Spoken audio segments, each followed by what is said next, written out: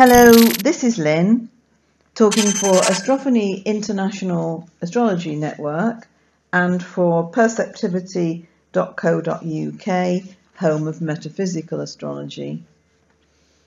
This is the overview for Leo for January to May 2016. Leo Sun. The first Mercury retrograde motion this year in January begins in your opposing sign, Aquarius, but almost immediately backs into Capricorn. This signifies that there are certain matters which require more contact or connection, and you're advised to measure the reasons and facts before communication is worthwhile. This is probably in the area of work or vocation, but for many of you it will be concerned with loyalties of various kinds, or possibly of a miscellaneous nature.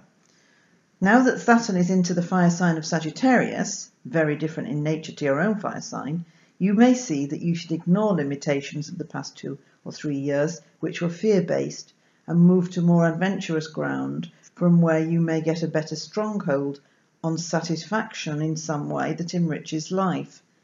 This may take some doing and some daring, but the last months of 2015 have signalled a way for you if you can summon the courage and energy and make it happen.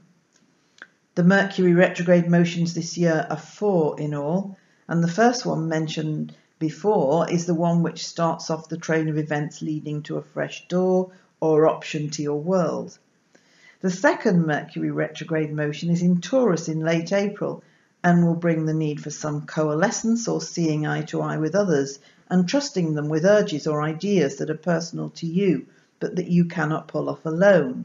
By the time Mars has made a conjunction to Saturn in Sagittarius in August and Mercury and Venus are in Virgo, along with Jupiter, you might begin to realise that your finances and the resources needed are not something which are outside of your scope but well within range once you plan and prune your existing budget. The possibilities you envisaged in the latter half of 2015 and the expectancy you allowed yourself to feel if you were brave enough are now turning to areas of potential fulfillment based on changes which are unheard of perhaps until the early spring. Most Leo people are due to get a reality check this year. They have been either dreaming or they've been designing. That is to say, they've been looking at the results and not the means, unless they have understood that even if they cannot reach exactly what it is they want, they can make a path of alternative ways, overcoming the lack or sterility in certain areas of their lives and attaining things which make life a pleasure for more of the time. It differs from person to person, but Leos are born knowing innately that life without this special factor is fruitless. So the latter half of 2016 is the time when the balance is precarious, but must be weighed between the various paths of everyday choice which make a future.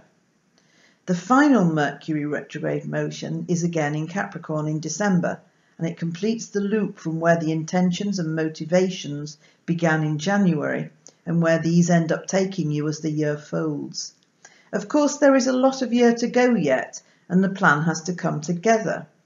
The map follows the intention, and the intention is based on the focus, which is why the omissions or oversights noticed in January must be dealt with for the direction to be correct as the train of events rolls out. Join us for the next update in May, and if you would like more details about the astrology service I provide, then please visit us at www.perceptivity.co.uk. Thank you.